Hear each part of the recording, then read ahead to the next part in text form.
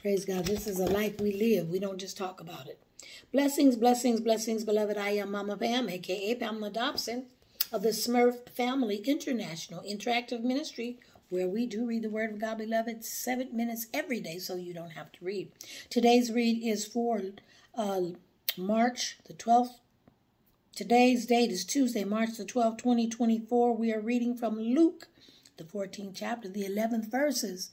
Reading from the King James Version of the Word of God, and it reads, For whosoever exalteth himself shall be abased, and he that humbleth himself shall be exalted. Then said he also to him that bade him, When thou makest a dinner or a supper, call not thy friends, nor thy brethren, neither thy kinsmen, nor thy rich neighbors, lest they also bid thee again, and a recompense be made thee. But when thou makest a feast, call the poor, the maimed, the lame, the blind, and thou shalt be blessed, for they cannot recompense thee.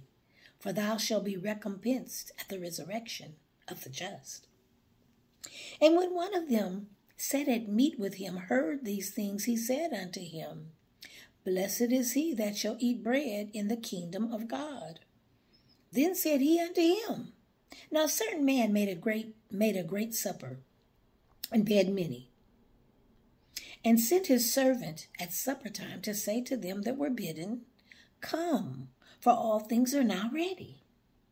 And they all with one consent began to make excuses. The first said unto him, I bought a piece of ground, and I must needs go and see it. I pray thee, have me excused. And another said, I have bought 5 yoke of oxen, and I go to prove them. I pray thee, have me excused. And another said, I have a married wife, and therefore I cannot come. So that servant came and shewed his lord these things. Then master of the house became being angry, said to his servant, Go out quickly into the streets and lanes of the city, and bring hither the poor and the maimed and the halt and the blind. And the servant said, Lord, it is done as thou hast commanded, and yet there is room. And the Lord said unto him, to the servant, Go out into the highways and the hedges, and compel them to come in, that my house may be filled. For I say unto you that none of those men which were bidden shall taste of my supper. And there went great multitudes with him, and he returned and said unto them, Now if a man come to me and hate not his father, and his mother and wife, and children and brethren and sisters, yea, and his own life also, he cannot be my disciple. And whosoever doth not bear his cross and come after me cannot be my disciple. For which of you intending to build a tower sitteth not down first and counteth the cost, whether he have sufficient to finish it? Least haply, after he have laid the foundation and is not able to finish it, all that behold it begin to mock him, saying, This man began to build and was not able to finish. Or what king going to make war against another king sitteth not down first, and consulteth whether he be able with 10,000 to meet him that cometh against him with 20,000? Or else, while the other is yet a great way off, he sendeth an ambassage, and desireth conditions of peace. So likewise, whosoever he be of you, that forsaketh not all that he hath, he cannot be my disciples. Salt is good, but if the salt have lost his savor, wherewith shall it be seasoned? It is neither fit for the land, nor yet for the dunghill, but men cast it out. He that hath ears to hear, let him hear. Chapter 15. Then drew near unto him all the publicans and sinners for to hear him. And the Pharisees and scribes murmured, saying, This man receiveth sinners, and eateth with them. And he spake this parable unto them, saying, What man of you, having 100 sheep, if he lose one of them, doth not leave the 99 in the wilderness, and go after that which was lost, until he find it? And when he hath found it, he layeth it on his shoulders, rejoicing. And when he cometh home, he calleth together his friends and neighbors, saying unto them, Rejoice with me, for I have found my sheep which was lost. And I say unto you, that likewise joy shall be in heaven over one sinner that repenteth, more than over 99 just persons which need no repentance. Either what woman having 10 pieces of silver, if she lose one piece, doth not light a candle and sweep the house and seek diligently until she find it?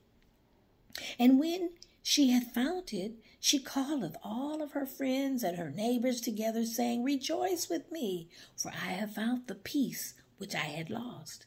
Likewise I say unto you, there is joy in the presence of the angels of God over one sinner that repenteth. And he said, Now a certain man had 2 sons. And the younger of them said to his father, Father, give me the portion of goods that falleth to me. And he divided unto them his living. And not many days after, the younger son gathered all together and took his journey into a far country, and there he wasted his substance with riotous living. And when he had spent all, there arose a mighty famine in the land, and he began to be in want. And he went and he joined himself to a citizen of that country, and he sent him into his fields to feed the swine. And he would fain have filled his belly with the husk that the swine did eat, and no man gave unto him. And when he came to himself, he said, How many hired servants of my father's have bread enough and to spare, and I perish with hunger? I will arise and go to my father, and I will say unto him, Father, I've sinned against heaven and before thee, and know I am no more worthy to be called thy son. Make me as one of thy hired servants. And he arose and he came to his father. But, this is God, y'all. But when he was yet a great way off from his father saw him and had compassion and ran and fell on his neck and kissed him. And the son said unto him, Father, I have sinned against heaven and in thy sight, and am no more worthy to be called thy son. But the father said to his servant, Bring forth the best robe, put it on him, and put a ring on his hand and shoes on his feet, and bring me hither the fatted calf, and kill it, and let us eat and be merry. For this my son was dead, and is alive again. He was lost, and is found. And they began to be merry. I'm going to go a little bit over the 7 minutes. Now his elder son was in the field, and as he came and drew nigh to the house, he heard music and dancing. And he called one of the servants and asked what these things meant. And he said unto him, Well, thy brother is come, and thy father hath killed the fatted calf, because he hath received him safe and sound. And he was angry, and would not go in. Therefore came his father out and entreated him. And he answering said to his father, Lo, now these many years do I serve thee, neither transgressed I at any time thy commandment. And yet thou never gavest me a kid, that I might make merry with my friends. But as soon as thy son was come, which has devoured thy living with harlots, thou hast killed for him the fatted calf. And he said unto him, Son, thou art ever with me, and all that I have is thine. It was meet that we should make merry and be glad, for this thy brother was dead, and is alive again. He was lost, and now he's found. May the Lord add a blessing to you, the hearers, and me, the reader of this exciting, precious word of God.